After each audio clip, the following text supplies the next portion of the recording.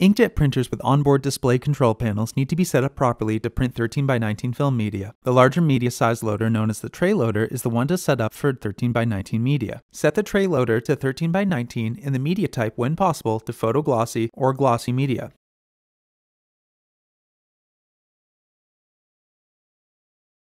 Turn off all auto load or media switching features. If your printer has a feature for thick media, turn that on. When you print smaller media sizes, no need to make changes to these settings. Just change the settings in AccuRIP Emerald, then load the smaller media into the tray loader. Emerald handles the rest.